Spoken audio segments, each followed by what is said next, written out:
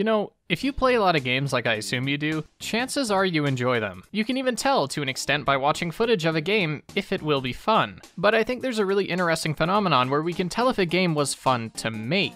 It's something that is often difficult to put your finger on, but when playing a game, there are a collection of details that indicate to you that the developers love the characters, love the stories, and love making games and the product in question. This passion, love, and care that went into Marvel's Guardians of the Galaxy is one of the many things that should have been in Avengers, and just wasn't. From the first hour of gameplay, you can tell they had fun making this game. And as someone who made the poor choice of putting my money into the Avengers game instead of something more fun, like flushing those hard-earned Canadian dollars down the toilet, this was good to see. And now maybe I'm going too far. The Avengers game wasn't that bad, but I thoroughly didn't enjoy it, and I know that this is the consensus across the board, and I really feel like Marvel's Guardians of the Galaxy is Square Enix's way of saying, hey, we know we let you down last time, but maybe this will make it up to you? And it does.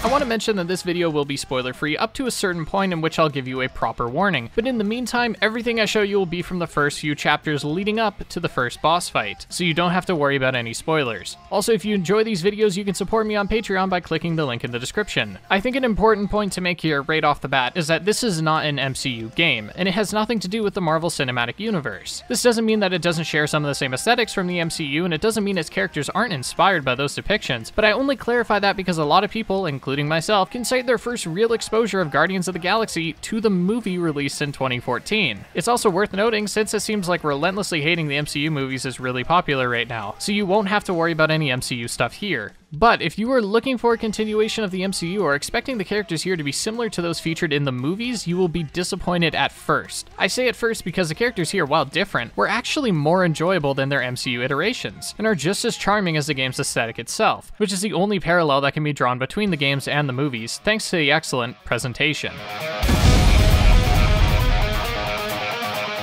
This game, for lack of a more professional term, is a vibe. Everything here just screams 80s pop, rock, metal, and cheese, and this is most strictly reinforced by the game's soundtrack, and normally I don't focus on soundtracks, especially not so early in a video, but this needs to be thrown out of the way now. If you are buying this game and planning to stream it, there is a DMCA-free setting which will mute all copyrighted songs, and fortunately, the songs that are still present sound great, but do not replace the copyrighted songs. So when you are in an early mission speeding away from a hostile environment listening to I Ran So Far Away, instead of the music setting the tone and allowing the scene to feel like it's right out of a movie, it loses all of its life. It may seem ridiculous to say that the music adds to the scenes this much, but I think if you played this particular scene with both the music on and off, you'll easily be able to tell that this game was built around the soundtrack here. Of course, I would show you an example, but this music is copyrighted and I can't play it without getting demonetized. Which reminds me, another thing that annoys the living hell out of me is that when streaming mode is on, you'll see this distracting message indicating that streaming mode is on, and it's overlaid on everything, including cutscenes and the benchmark. It completely pulls you out of the experience, and if missing the nostalgic bops weren't punishing enough, having this message feels almost as though the game is taunting you. It's a constant reminder that you're playing a gimped experience, and I really feel for anyone who streamed this game on their first playthrough. Lastly, I want to mention that I am super biased to this game's soundtrack because I'm a huge fan of 80s rock and roll, and hearing the likes of Motley Crue and Aha in this game satisfied the living hell out of me. The soundtrack choices here were, as mentioned, great, but they're only so powerful because of their other half, the visuals. The visuals here look great from a fidelity perspective and ran really well too. I saw minor visual glitches, but every cutscene ran smoothly. I did play this on PC, so I can't speak on the console version, so do be warned about that. And as I've been writing the script, it seems the developers have been quite on top of patching out different issues. For example, in this beginning cutscene, the grass looks kinda weird, but when going back now, you'll see even minor issues like this are fixed. All the characters' designs look great, and they pull plenty of inspiration from the comics and movies. The faces here are actually worth commending the most because they feel like they have so much life to them, and despite looking very realistic, don't fall into the uncanny valley. The voice acting here is also top-notch, and you can tell the actors had a ton of fun recording these lines. Aren't you a little young for the Corps?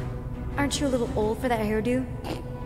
And specifically, the voice actor for Gamora just killed it here, with her more emotional revelations with the team conveying so much power and life that blows anything from Avengers out of the water. I won't spend this entire video making comparisons to Avengers, but an easy way to spot the difference in quality is by looking at the environments. I understand that since Guardians of the Galaxy takes place in outer space, it's going to have access to more eccentric environments, but taking one look at the opening Guardians level, which sees you rummaging through an old planet covered in nano-resin, makes any other level from Avengers look terrible in comparison. Even what should be more boring environments like those in the Nova Corps still felt like they had so much life to them, with characters having side conversations and different ambient noises allowing you to feel totally immersed in this world, even if it isn't an open one. An interesting choice that Guardians of the Galaxy made that we don't often see in many other games, let alone superhero ones, is the decision to not include an open world. Think about your favorite modern superhero game. Arkham City, Marvel Spider-Man, Infamous 2, they all have open worlds. Even Avengers, while not having an open world, focused instead on a handful of large battlefields that were quite open and encouraged exploration. Or at least they tried to. With Guardians of the Galaxy, the choice to make a more linear chapter-based game allows it to feel more concise and lets you move through tight-knit, diverse environments, so many of which just blew me away visually. And I don't think this could have been achieved if the developers were forced to make a full open world for us to fart around in. Instead, the environments are filled with Easter eggs, little games to play, and other interactables which encourage me to explore a lot more than a shitty loot box would.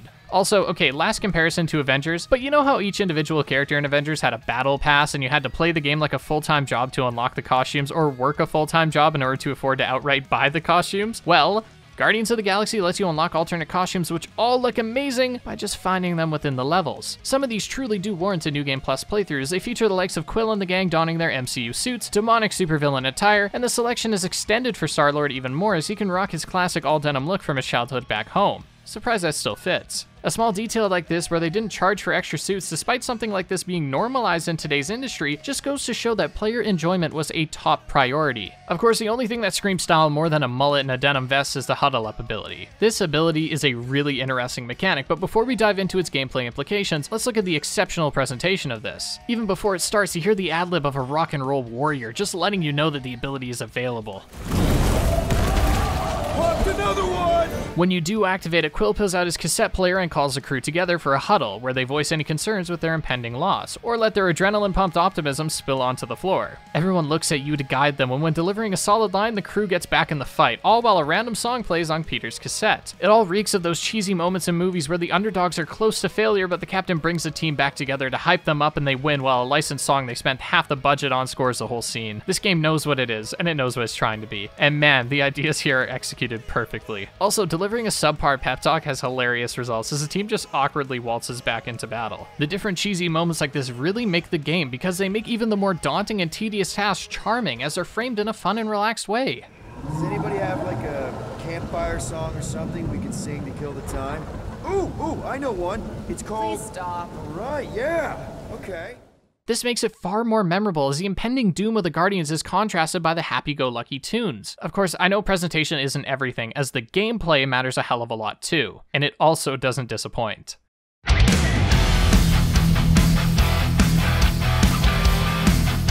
You may be disappointed at first to know that the game only allows you to play as Peter Quill, and the game really is his story, but you do still control the other Guardians within combat and within a small handful of puzzles. Within exploration, your movements are pretty limited. If the game deems something a walking segment, then your ass is walking. If it's a sprinting segment, you're sprinting, and so on. I think a sprint button could have been really useful, especially for some of the more open environments where you are encouraged to look around at what the environment has to offer, and it could also help a second playthrough feel more fluid. I understand that the reason your movement speed is restricted is because the game doesn't want you to miss out on any dialogue. And that's because the dialogue that takes place is a huge factor in the enjoyment of the game and its cast. Hearing Rocket and Groot bicker is funny, despite one of them only using 3 English words. The dialogue itself is dynamic too. For example, in the beginning mission, Rocket instructed me to take a path to the left because the path to the right led to a dead end. And because I thought I could be a smartass and go right anyways, Rocket then berated me and said the following. You happy, Quill? You found the thing I told you was there, but you didn't listen. A dead end. The mythical void. Death's black terminal. That's it. Walk of shame.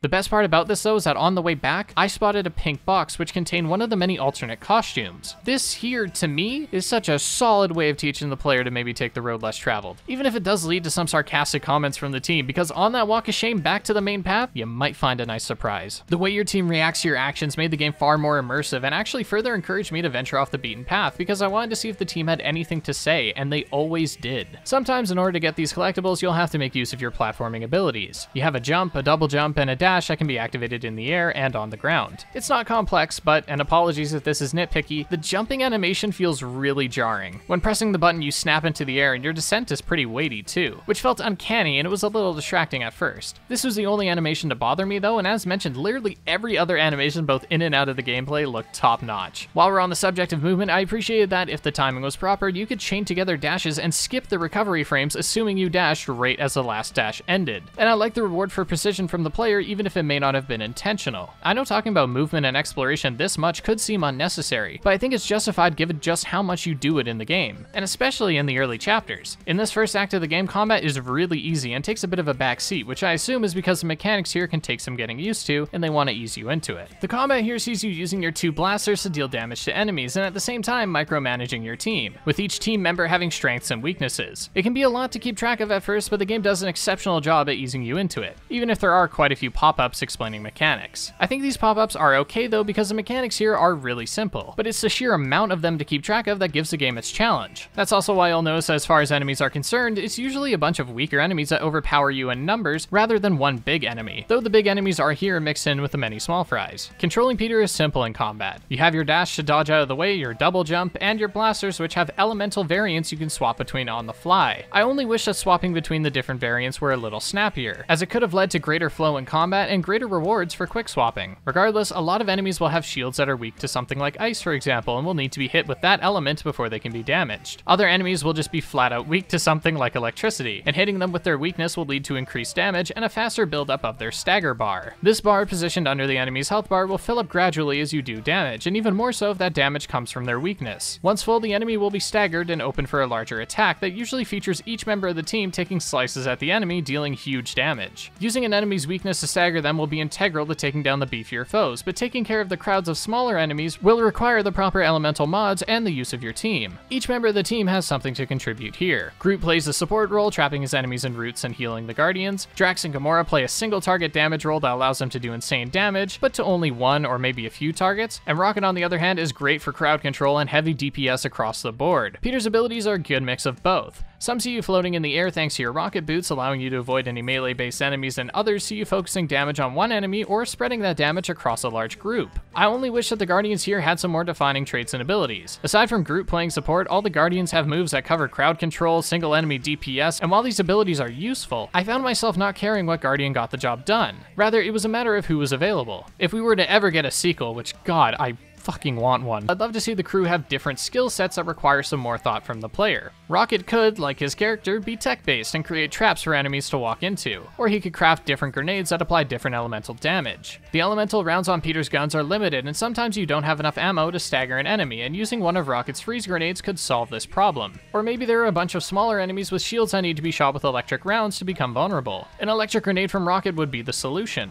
Gamora could be focused entirely on crowd control, and Drax could be used for focusing just one enemy. While the Guardians themselves may not have too many defining features, what they do have here is a lot of fun, and combining the many members together is amazing. An integral skill you'll need to beat this game, especially on the harder difficulties, is commanding the team to work in tandem with one another. Nothing is more efficient, flashy, and satisfying than wrapping up 10 goons in Groot's vines, which increases the amount of damage they take, just to have Rocket toss out a grenade to obliterate all of them thanks to its area of effect damage. This is why I wanted even more diversity in the cast moveset, because working together as a team is a major theme in the plot, and reflecting that within the game is integral, and it would make gameplay more fun. I loved having a huge target with multiple health bars being wrapped down by Groot's vines and then having every Guardian focus their attention on this target, and it was some of the most fun I had in this game. All of this is done while you avoid the attacks coming your way too, which, if dodged with perfect timing, will slow down time. So in any given fight, you'll be shooting enemies, managing the team, dodging shots that come your way, making sure you're using the right elemental rounds, and I think you get it, it's a lot, but it's not too much. This aforementioned perfect dodge is one of the upgrades you can unlock for Peter by grabbing materials around the world. These upgrades are pretty basic, but mesh well with the gameplay. Things like instead of letting your blasters cool down after using them, you can press the trigger about a quarter of the way through the cooldown period to not only replenish your ammo, but to also send out a stronger blast. So while on its own the upgrade doesn't do much, it does reward you for playing with more rhythm and focus, and the same goes for the perfect dodge. There are also some basic shield and health upgrades, and some are obviously more valuable than others, but I like these upgrades as they add a little spice to the gameplay every now and then. There are also a ton of choices here for accessibility and difficulty, allowing you to tweak individual mechanics and their recharge rates, and seeing this was great and made future playthroughs more interesting.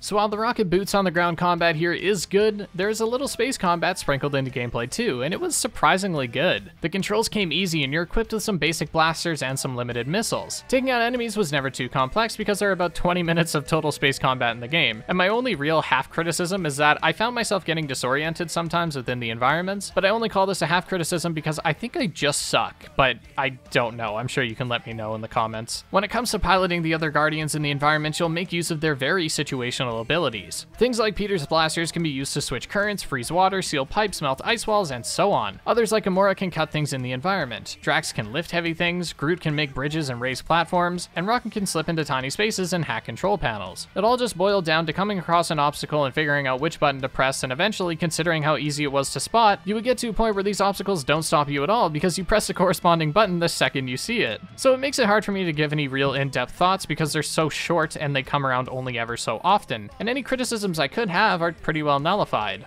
Maybe the elevator portion in Chapter 7 could have been shorter. Either way, they just act as a way to continue the feedback loop while in between the different combat set pieces. So of course the enemies and the ways we take them all down are good, but what about the boss fights? Well, they're just as good as the rest of the game, and while some were much better than others, and I don't think they broke any molds, they are worth talking about. I need to warn you though, this is where this video enters spoiler territory. If you need my final thoughts on the game, you should buy it. It was so much fun, and after completing the game I immediately went back for a New Game Plus. Its combat certainly isn't the most deep, and the gameplay as a whole isn't anything revolutionary, but its environment, soundtrack, characters, and just about everything else in the game is just as exceptional, and it all comes together to make a game truly greater than the sum of its parts, and it's more than worth your money and time. I should mention that this game is relatively beefy too, as it'll take you around 15 hours to finish, and that's assuming you didn't die, explore, try New Game Plus, or any of that. So with that out of the way, if you have liked what you have seen so far, you know what to do. And I know some of you rascals are just going to keep watching anyway, so if that's the case, then tap out right when you feel convinced. And for those of you that are still here and want to see what I think of the boss fights, level design, and story, let's jump back in.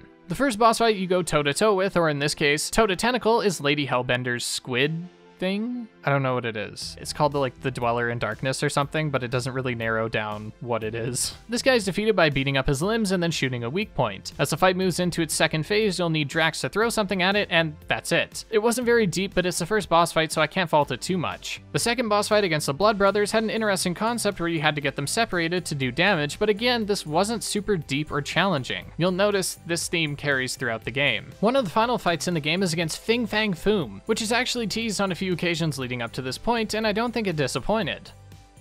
Need a plan. And reconsider my initial proposal. Oh, no, not Fin Fang Foom again. Yes, we should go after Fin Fang Foom. Drax, there are easier ways to get paid.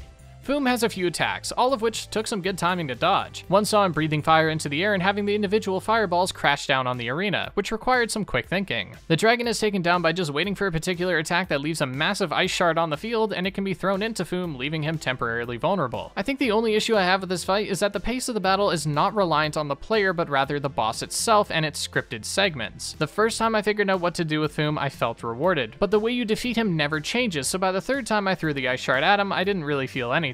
Otherwise, this fight was great for the scale and story implications. Another late game fight was against Raker, and it was okay. I wasn't huge on it because while the attacks he throws at the Guardians do increase in scale and damage, the way you defeat him doesn't. That's not to say there wasn't fun to be had here, as there was, but for a final fight, I wanted something more than just wailing away on a large health bar, 3 times over. Within the narrative, this works great, but that's mostly as far as it gets, and that goes for Magus too. I wonder if my expectations are too high for a fight like this, as it seems like a final victory lap of sorts for the Guardians, but there wasn't really a fight here. It was just endless waves of ever-increasing enemies, and not even tough ones at that. I understand that this isn't necessarily meant to be a final tough-as-nails boss fight, and considering it even takes place after the final walk down the aisle, I can't fault it that much. But narratively speaking, it was fine, and gameplay speaking, it was just okay. I mentioned gameplay a lot here, but I feel like I've been giving a misleading presentation of the game up to this point, because for every combat section and boss fight, there is an interesting puzzle, a neat gameplay gimmick that doesn't overstay its welcome, or a story-driven flashback. The thing is, these moments made the game for me, as they were yet another testament to just how much player enjoyment was a priority during development.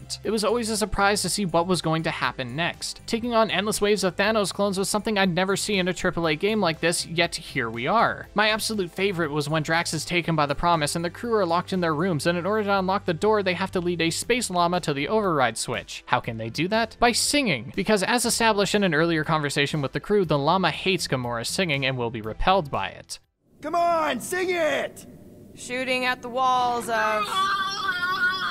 But those with a good voice will attract the llama. Everyone singing "Don't Worry, Be Happy" is such a lovable moment of dumb fun that while mechanically is one of the most bare gameplay portions of the game, it was just wholesome and enjoyable, as is a lot of other gameplay mechanics. Such as when you're leaving nowhere. If you failed to snap Cosmo out of the promise, and he'll send you into a psychological gulag. One of his puppies who hasn't been taken uses his barks to guide you out, and the only issue I had with this was that hearing the direction that the barks were coming from was sometimes really difficult. But regardless, even small detours like this are given so much care and treated so well. By the way, failing to save Cosmo at this point is a result of dialogue choices you've made throughout the game. If you were able to save Cosmo, then you skip the gulag entirely and he will instead help you in the final battle. There are plenty of things like this in the game. When first meeting Nikki, if you decide to befriend her and gain her trust, she'll give you a device that gives her access to the entire ship, making your return to it even easier as you can bypass all the locks and puzzles. Another, like the World Mind, if properly convinced to help the Guardians, does a ton of damage to what would otherwise be an insane combat encounter, making it beyond manageable, and it serves as a great reward for making the right decisions. If you don't convince the World Mind, then they just don't show up. There are even decisions that happen outside of gameplay, and your party members have realistic reactions to them. There are the smaller ones, like when you head off the beaten path and the crew calls you a loon, but there are some larger ones, like when Gamora wants to split off from the group and take a stab at Raker, and we're just thrusted into combat. In this split second, I didn't want Gamora to go alone, so I jumped to the platform where she was standing, and because we were too heavy, the platform collapsed and she wasn't able to get a shot in at Raker, and she was furious with us. If we choose to let her go, she ends up taking Raker's arm before reuniting with the group, making his boss fight significantly easier. The split-second decision made her treat us like shit for upwards of 3 chapters, and I gotta say, I love when little moments like this spin out of control. All of these choices just made me even more inclined to make different decisions on New Game Plus just to see what I missed, because in Chapter 6, for example, choosing to sell Groot or Rocket results in different environments entirely and basically new missions. Finally, we can get to the overarching narrative that, while taking a backseat to the individual characters, is still pretty front and center, as it's flawlessly interlaced with Peter's internal conflict. I also feel that my enjoyment of this particular portion of the game is validated since this game won Best Narrative, and it wouldn't have been able to do that without such a great story.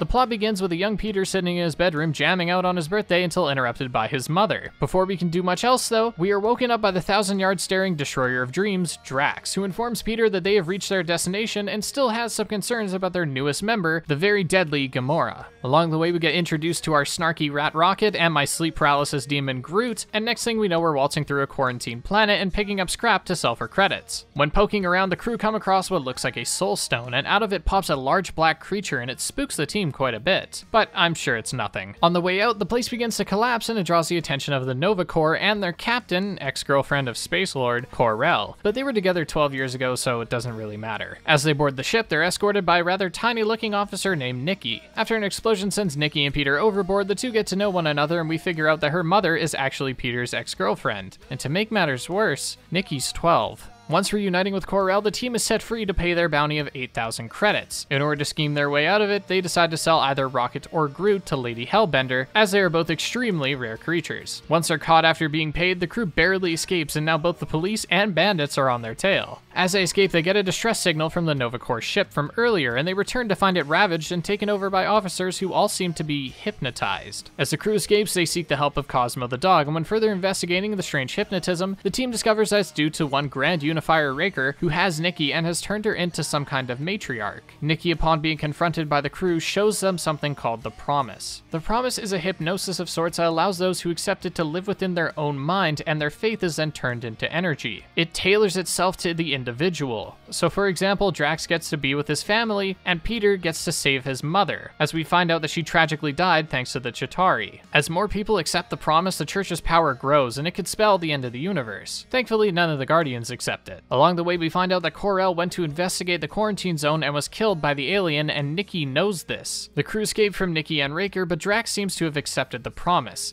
and he takes the crew to the home of Mantis, who decides to help the Guardians and guide them through a cave, allowing them to save Drax by entering his mind and, with the added help of Adam Warlock, save him. Warlock explains that the black alien from earlier is actually his other half, Magus, and that it was sealed inside the Mind Stone before the crew released it. Magus is controlling Raker and the Church with hopes of acquiring enough faith energy to assume a physical form, which would be the de facto end of the galaxy. Warlock helps the crew track down Raker again, but he barely escapes. And with nowhere to turn, the crew decides to enlist the help of the still very pissed off Lady Hellbender, and captures Fin Fang Foom, presenting it to her as a peace offering. With her help, the crew launch a final assault on Raker and save Nikki by forcing her to accept her mother's death, and the crew finds out that in fact Nikki isn't even Peter's daughter. Raker is then killed, and Warlock consumes Magus within him. The galaxy has now been officially guarded, and the crew takes a final walk of fame to celebrate. Not all is well, however, as Magus corrupts Warlock, leading to a final battle. With Magus eventually recaptured within the Soul Stone, Peter has to contemplate on how he'll be able to take care of Nikki, and that's basically where the adventure ends. Easily the best part of the story here is, funny enough, not even the story it's trying to tell. Sure, the promise in Peter Quill's journey is great, and the set pieces like fighting the different apparitional Thanoses, or Thani? Point is, that's all good, but the dialogue and plots that take place in between are exemplary. The Guardians never shut up, and it was so rare to hear repeated lines, and while it seems like a bad thing, and let's be honest, in most cases this is a bad thing, there's something so authentic about the delivery and even the topics of discussion here that make it great. It's very reminiscent of a gang of friends shooting the shit about any topic, from something trivial like this. Hellbender's castle isn't even that far! That is not a castle. It is an impregnable fortress. So how do we impregnate it? Ask Peter! Let's just get closer! We'll figure it out on the way! To questioning and even eventually mocking the possibility of Peter being a father. Gotta admit it, Quill. Kid's whole setup is pretty impressive. The way she rigged her terminal to the emergency power grid. I told you, she's a smart kid. Perhaps Peter Quill did not sire this child after all. Yeah, I could see that. She just don't seem dopey enough.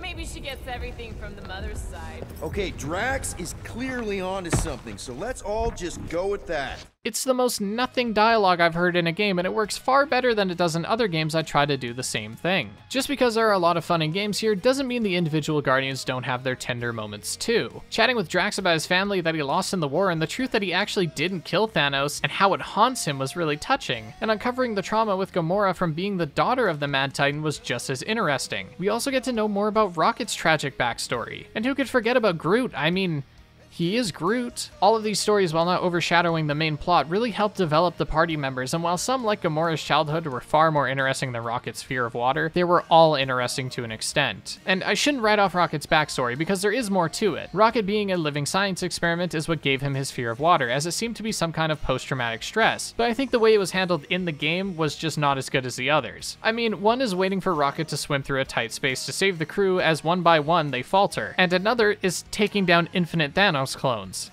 Need I say more? I've talked a lot about the Guardians here, but I do think the side characters that accompany you are just as good. For starters, we can look to Mantis, who is arguably the funniest character here. For comparison's sake, my first exposure to Mantis was her depiction in the MCU, and I remembered her as an intelligent psychic of sorts. Here, she is just the biggest lovable idiot, and I found it hilariously charming. Hi, guys. You should not be in this place. Actually, I'm exactly where I need to be, I think.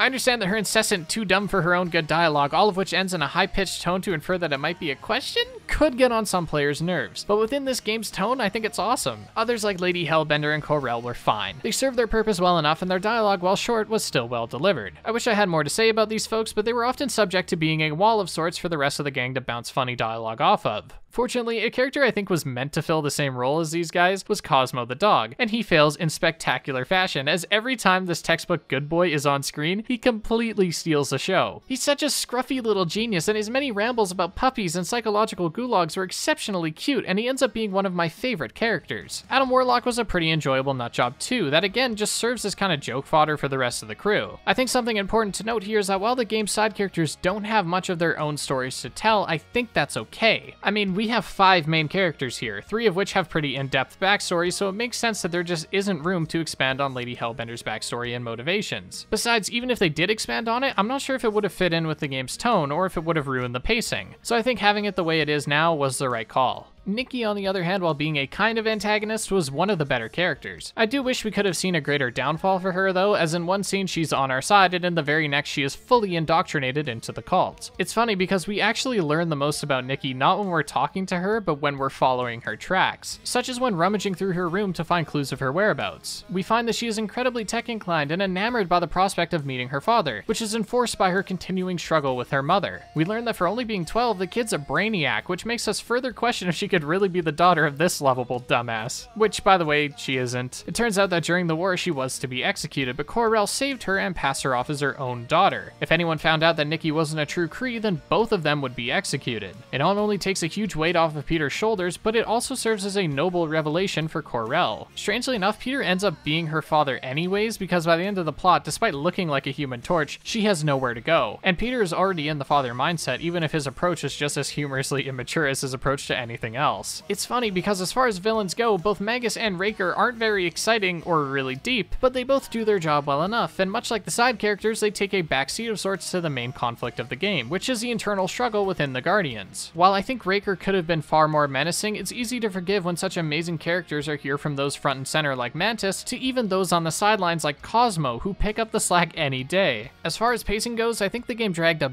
bit during Chapter 14, where we have to make our way through the outside and inside of Raker's base, but through a gameplay lens, this was one of my favorite levels. It was just wave after wave of enemies, allowing you to finally make use of all of your abilities, because keen players will have almost all of the upgrades by the time this mission rolls around. And it was the peak of the gameplay for me.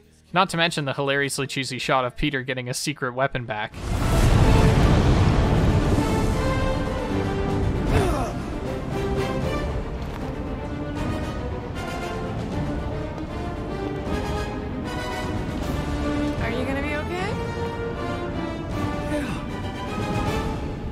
Just so... Metal? Yeah. Well, let's take everything we've evaluated here and try to come to some sort of conclusion. I'll take you to the stars. I'll show you who we are.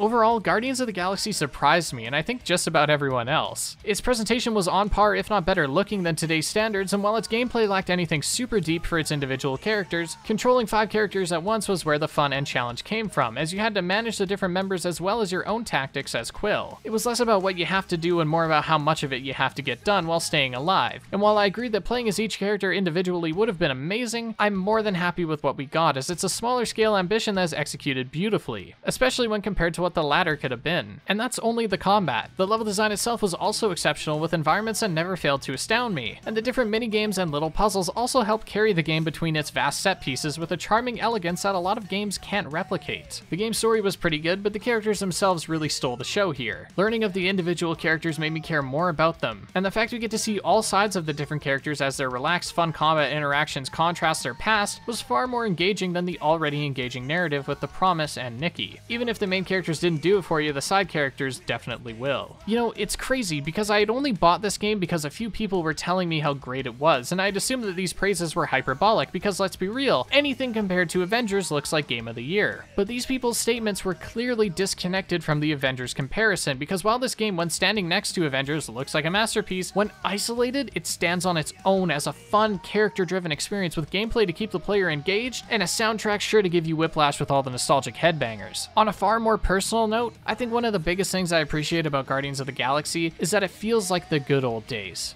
where you had tight-knit levels with interesting environments, fun secrets, and collectibles, a solid style and aesthetic outside of hyper-realism. For the last few years now, I've seen AAA Western gaming move in the same direction. It feels like every game these days is some fucking open world, man. With a minimap you can't even read until you grab all the collectibles that boil down to following a waypoint to a location, and missions that lose weight because they all take place in an open world you already know too well thanks to the overwhelming amount of side content. I know that I love a lot of the guilty games I'm showing on screen right now, and I'm not saying that these games are bad at all. But eventually it gets tiring seeing what feels like the same shit over and over. Open world, skill trees, yada yada, and while it's fun, I've been dying for something that goes back to the basics and feels like what I grew up playing. This game has no microtransactions, no bullshit, and while I understand that microtransactions and season passes shouldn't and don't affect my thoughts on a game at its core, but it affects my thoughts on the game's intentions. For example, if you look at the new Call of Duty and you see that, yeah, there was some effort put into making a campaign and some fun multiplayer, but across the game's lifespan, it feels like more effort gets put into different microtransactions and skin packs for you to buy than anything else. It is just a constant reminder that this is a product that is trying to make as much money as possible. Guardians feels like it was mostly concerned with just making a kick-ass game. Sure, it's still full price and I wouldn't expect it or want it to be anything cheaper, but the lack of any aforementioned monetization allows this game to stick out in my mind as something I not only enjoy, but respect the living hell out of. You can tell that whoever the beautiful people are that made this game loved it. And damn it, I love it too.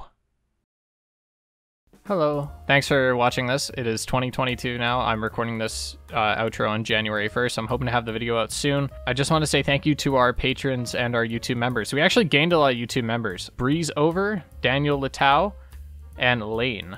And thank you guys for supporting me. I really appreciate it. And thank you to the patrons as well. Thank you to Arthur Bynum, Evan, TJ Clark, Toyota Jeff, Chris, Ben Conway, Thomas Jones, Mark Short, Gonzo Gonzalez, Ulfhednar 845719, Nathan Figs, Chiefy, Bossian, and Pyrites. Your support really means the world to me, and I also want to say that as of recording this video, I am at 99,400 subscribers, and that's really scary because that's close to 100, and I hope I make it there. And if I do, I'll probably do a little live stream, and I'll probably do like a little video saying thanks, and then we will continue forward business as usual. As far as the new year goes, I think I'm going to try and finish the Assassin's Creed games. I think I'm just going to try and take some more time on my videos, like just try and put more time into the scripts. I think the editing is pretty solid, I like to think. Obviously, there's things that could be improved, but I think my weakest strength right now, or weakest strength, wow.